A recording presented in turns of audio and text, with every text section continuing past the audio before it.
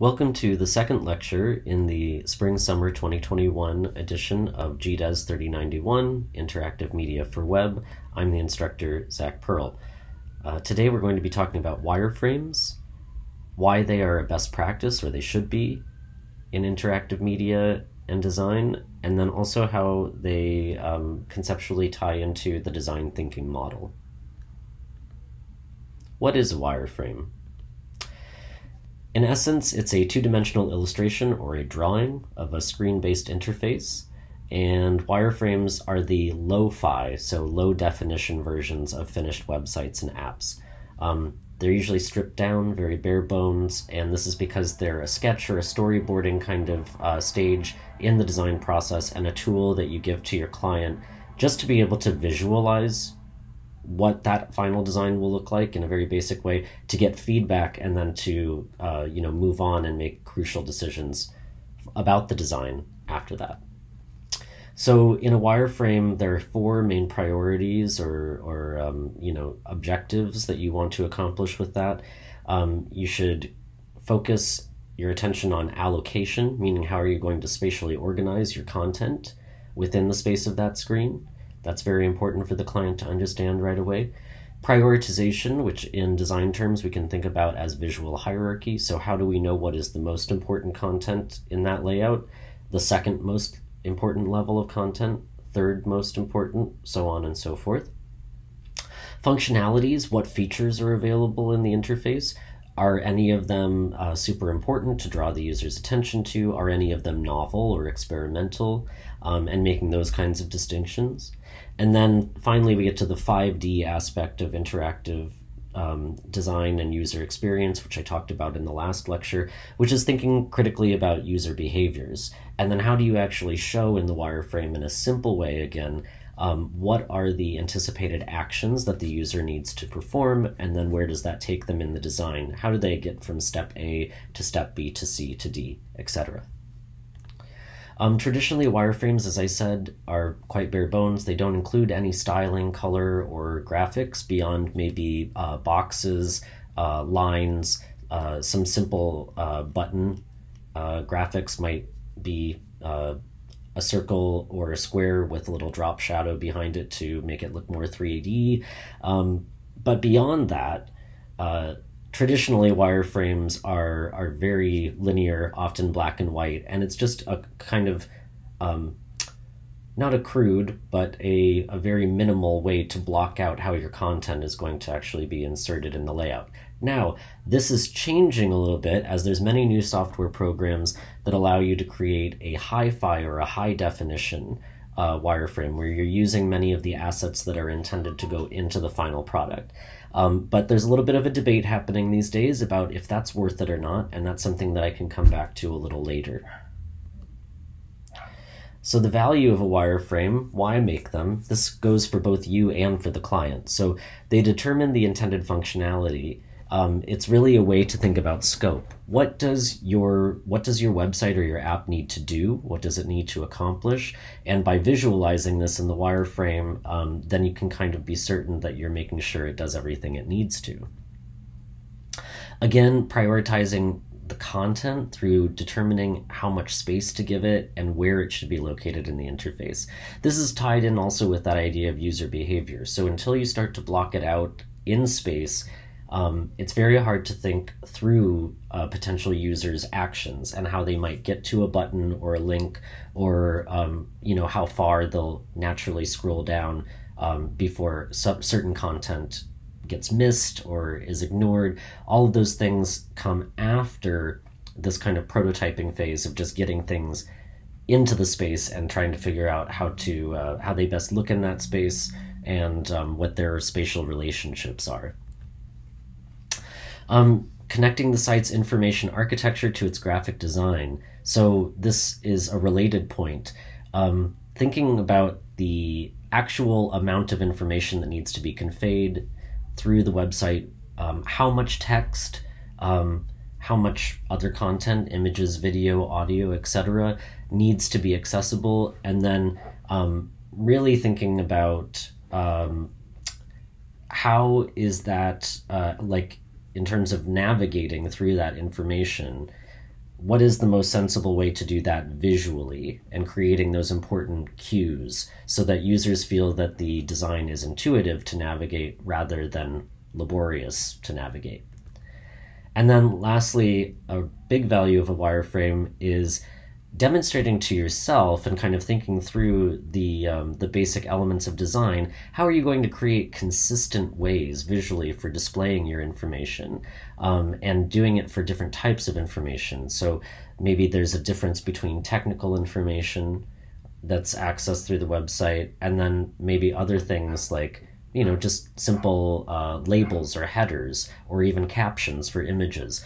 Each of those will probably need a slightly different look and feel to it. So this is a good way to explore that in the wireframe before you actually get into the messiness of coding it. Okay, so I just want to acknowledge that this image is a little bit dated, but I think it's valuable, and it reminds us how crucial the grid is to anything that we do in design, not just graphic design and print. But one way to think about wireframes is to come back to the fundamentals of graphic design and print layouts, which use these grid systems as templates to organize the content in a consistent and fractal way, where every element is sized and placed in proportion to others. So what I mean by that is that here, we have on each page, we have a 4-column and 4-row layout with consistent margins. And because even though these layouts are actually different, here we have text moving across 3 of these columns, and here text is split into 2 groups occupying 2 columns, that because they're aligned at the top and the bottom, and because the other elements that are placed on each page are also obeying the same margins and are also organized in that same 4x4 layout, they feel like they belong together, and it feels like the information is organized in a clear, consistent, and cohesive way. So wireframes, because we're often working in boxes because of the CSS box model for our elements, are a great way to kind of flex your grid skills and think about all of the different variations that you can make based off of a simple fractal grid system. So individual pages can obviously look different than others while still adhering to the same basic rules of spacing and sizing as determined by the layout. So another great example, image up here, images over here, these are aligned vertically, these are aligned horizontally, but in both cases, still observing that base unit of the rectangle, and the margins are consistent as it relates to the text. A good wireframe should allow for both consistency and flexibility so that every page on a website or app looks similar in many ways, while also being able to stand out and look slightly different. So you want each page to have its own kind of feel so that it's memorable and it's clear that the information there is different than that encountered on other pages, but you also want to have a nice theme and a motif that a lot of times for the user, it's very essential to make sure that they are, even on an unconscious level, still have certainty that they're on the same site or that they're in the same app. So having a consistent kind of banner and a consistent layout at the top, especially the menu, is critical in giving people a sense of grounding, that they are still operating or navigating the same website or app. Thinking about those kinds of things while also looking for opportunities to, as they say, quote unquote, break out of the grid and do things a little differently from layout to layout. And striking that balance is really key, and something that you can start establishing right away in the wireframing stage. So here, just to pick up a little bit more on that, you can see all of these different thumbnails over to the right that are dealing with the same content and relatively the same kinds of margins and number of columns and rows, but looking at all of the different possible variations. So just like when sketching for a print layout project, ideas for how to design a wireframe for a website or an app should go through many iterations and versions. And I really mean this. It's to your advantage to really think about all the possibilities, moving content around, resizing and shifting it to explore how to best make use of that space while also creating a visually engaging and compelling composition for the screen. It's important that we remember that these are compositions, and compositional theory should be coming into play. An interface is not just a given thing, and there are many different approaches to how you do it. So really don't limit yourself to what you've already experienced elsewhere on the web, because unfortunately, many websites are built off of other people's websites, and there's a very kind of template-driven mentality to web design these days. So really push yourself to look for opportunities to push the envelope of that grid that you're working within. Wireframes often start out analog, drawings on paper or in sketchbooks, before moving into more sophisticated programs, which I alluded to earlier, like Adobe XD or Azure, which then they can, not only are they digital, but there are many kind of, sleek transitions and animations that can be added that give the illusion of a working website so that the client can better envision what the designer's intentions are. Just quickly wanted to say or demonstrate here, or I should maybe not demonstrate, just illustrate that if you didn't know this already, grids are in use already in the design of websites and across all of your different devices. And actually, grids are super important to responsive web design, where we take something that is meant for a much larger device and try to shrink it down for a handheld device, or vice versa. So here we can see the use of a 12-column grid that's sized down to fit onto a phone, and the basis for how it's laid out, and we can see this by the amount of columns that those different elements are taking up in each, is that there's still a 4:3 ratio that's consistent across both layouts, even though one is much, much smaller, and the actual, width of pixels for each of those columns is far reduced. So this is another thing to keep in mind while you're wireframing, and you should be making ideally different wireframes to explore different ways that your content will resize and adjust. So it's not really enough, at least in a professional way, to design one layout anymore. And ideally, there's a variation that is specific to phones and tablets, so that you can show the client that you're really thinking ahead, and that some things maybe will just size down naturally and smoothly because you've got a percentage-based layout, and you're doing all of those kinds of, good habits and techniques in order to make it as rescalable as possible. But you'll probably also, especially when it comes to images and the amount of text, you'll need to bump up the size of text for smaller devices while decreasing the size of images, and probably be thinking about how to collapse things so that you're not relying so much on columns on smaller screens. Most common are specific wireframes for smartphones, but keep in mind that the dimensions of smartphones change almost every year now with newer models. So when you're creating your wireframes, and definitely when you're creating your designs, you need to keep yourself informed about what those changing standards are. Tablets also offer users really easy, almost intuitive ways to, a lot of people will just flip their tablet. So it's a good idea to be thinking about how your layout, and I mean this in the wireframing stage, also how your layout will change if it suddenly becomes wider. And maybe not as wide or as big as a desktop, but still to think about those minor things that will have to shift to accommodate that. And then lastly, it's really essential to do this in the wireframing stage, because if you wait too long and all of a sudden you're starting to build and you're coding, you may lock yourself into certain decisions that become much harder to go back and try and solve later. So it's always best to get it out in the wireframing and prototyping stage. Here's just a really quick example of a digital wireframe. So this is something that you might make in Illustrator or in InDesign, where you have access to very simple graphic making tools. You can adjust some color, obviously adjust typefaces and the size and the scale of things pretty easily.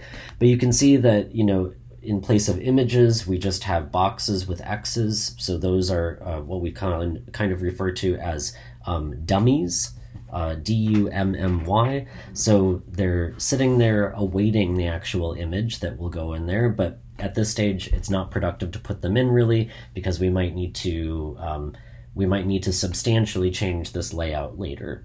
But what we are doing is representing at least the anticipated amount of text, so we know how much space it's supposed to take up, what kind of links will be in the menu and the footer, the size relationships between the different pieces of text, as well as the size relationship between things like the logo and the company name versus the other elements on the page. And again, also thinking about what kind of features we want. So even having the search bar in the upper right corner very clearly stated there, we know, or at least we're suggesting to our client here, that feature, that's where it should be placed, and it should also be very prominent and noticeable.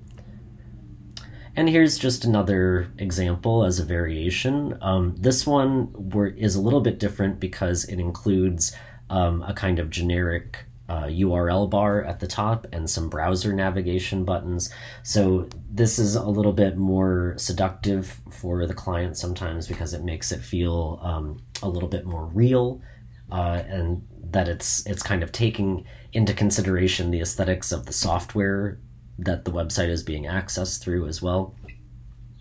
And here below, I just wanted to point out, again, we have, a very simple representation of a button, but it's here also to make it clear that the image that would go into this area is clickable and that it is a source of interaction. And then lastly, I just wanted to mention that you'll notice that there's some lorem ipsum text, and this is also sometimes referred to as dummy text. And I will be posting a link very shortly, if I haven't circulated it already through announcements, for a convenient generator where you can generate this sort of gibberish text that's really useful just to be able to plug something in. And you need to do that with web design because the more text there is, the more it expands the vertical space of your layout. And so it's not like a book where it's going to stay static. Okay, so what all should you include in your wireframe? Here's some common but not exclusive examples. So definitely you want your client's logo or whatever the company is that you're working for. Remember to think about how it will look at different sizes and locations on the page, especially thinking about how it might size down or up depending on the device. A header and a footer area, these are the top and bottom sections. They don't have to look a certain way at all, but they usually hold the majority of the links for navigation, so they're important to think about the look and feel early on. Your menu items, how many do you actually need or will you have? And are your menus all going to be text, or will some of them be icons or buttons or a combination of both? Any social media links, I think that one's pretty obvious. Buttons that are not part of the top or bottom menu and are other sort of calls to action. And what I mean by graphic calls to action is sometimes these will also be just clickable images or videos, or animations that are generated through code. So what are those other elements, if any? Search bar, if necessary and appropriate. I put that in there because I see a lot of students including one when it's not really called for sometimes. So make sure that you're adding things that make sense to the concept and what the client is asking for. And then of course images, usually displayed as the placeholder boxes with an X, and your placeholder text. So these are all kind of must-haves. And then if you want to include other things that are the cherries on top, then that is up to you. Okay, so now I want to pivot just a little bit and think about how wireframes relate to design thinking. So Here's my kind of classic definition. Design thinking is a methodology. So it's a particular, a method becomes a methodology when it has a philosophy around it, I guess is the easiest way to put it. So design thinking is a methodology used by designers to solve complex problems and find desirable solutions for clients. That sounds pretty obvious. Let's get into more of the nitty-gritty here. A big thing that sets it apart is that we actually, in design thinking, we try to stray away from this idea of problems in the first place. So a design mindset in design thinking is not problem-focused per se, it's solution-focused and action-oriented. So it's more about this notion of creating a preferred future, or how can you take, or how can you use design to make things better for everyone involved, the best possible solution, rather than thinking about the problem itself. As part of the ideation phase in design thinking, wireframes play a big role because of what I'm about to show you, because they really do force a cyclical motion or a cyclical way of thinking about the design challenge at hand. So here is I'm borrowing this from the Interaction Design Foundation, which you can see their URL at the bottom. And this is a mapping that they've done of design thinking, and they've already noted that it's a non-linear process. So let's just go through this quickly. Usually we actually start here on the second stage by just trying to define what the problem is in the first place. And from there, then we move into an ideation phase where we start to identify possible solutions. And as we identify those, then we mock them up and we make a prototype, and then we move into a testing phase. But then the process isn't over from there. So then we actually cycle all the way back to the beginning, because in order to test our design, we need to know something about who's going to be using it. So we learn about our users through testing, and then hopefully, as we do that, we begin to empathize with their needs, actually be able to feel the kinds of things that they are feeling in the interaction. And this helps us to better define the problem, which leads us to even better solutions, or ideas for solutions anyway. And then we have this sub-cyclical motion as well on the bottom, where we ideate and then we learn from the making process, and this may actually influence our design the most. And then we still move into testing. Tests reveal insights that redefine our problems. So there's a lot going on in here, but I just want you to concentrate on this notion that wireframing encapsulates really all three of these kind of final stages of that nonlinear process, where it does all three. We begin a solution by visualizing it through the wireframe, and we prototype it by actually mocking it up, and then we test it when we introduce it to the client. And then from that feedback, we learn more about our user, but we also get new insights to redefine what the user sees as their problem or challenge. Or again, in design thinking, we would think about their desired solution or preference. So wireframing is really important to making sure that this process is as thorough and as creative as it can be. And design thinking is more than visual thinking. It really is a philosophy for looking at the world and how to be resourceful and innovative and improve the world around us. So I just want to end with a couple of quotes. And this one is very short, simple. It's a little cliche. Design is how it works, by none other than Apple founder and longtime CEO Steve Jobs. And as many of you will probably know, Steve Jobs was not always the nicest person. He was a bit of a tyrant, but he was an amazing sort of futurist. He really thought about design as a way for humanity to move forward, and not just as a thing that makes other things look pretty. And so what he's trying to stress here is that design is not how it looks, which is usually what people attribute design to, is that it's cosmetic or it's aesthetic only. But design is actually how something works as well, because it needs to comprise both form and function.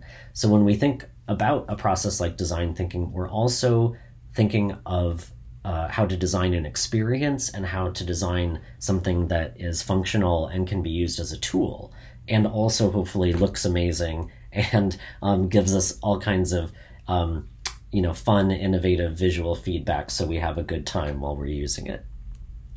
And then lastly, I wanted to show a quote by April Greiman, an American graphic designer who was one of the first in the 1980s to embrace computer technologies as part of the design tool set. And she was actually an early user and pioneer of Photoshop before it was really widely used by many graphic artists and designers. So she said, design must seduce, shape, and perhaps more importantly, evoke an emotional response. And I bring this up finally at this point in the lecture because, as I said, design thinking really strives for empathy. So even in the wireframing stage, it's important to envision who your potential users are and to anticipate their behaviors, but also, they are humans, their emotional needs and their emotional responses possibly to what you're making. So even though you're at this stage kind of pushing around little boxes within an imaginary space, do think about the human beings that are on the other end of that and what they expect and what they will want out of what you're designing. And then the other thing too is that when you hand this off to a client, it should evoke an emotional response. So even though it is very, streamlined, and if you go the lo-fi route, it's not going to be super visually exciting, but you can do quite a lot with black and gray and lines and boxes and little placeholders. If it's well organized and it feels like it has a vision and a point of view behind it, it still will come across as beautiful in its prototype stage and hopefully evoke an emotional response from your client as well. Okay, well, that's all I have for wireframing and design thinking right now. Good luck with your reading responses, and I hope that this lecture has been helpful.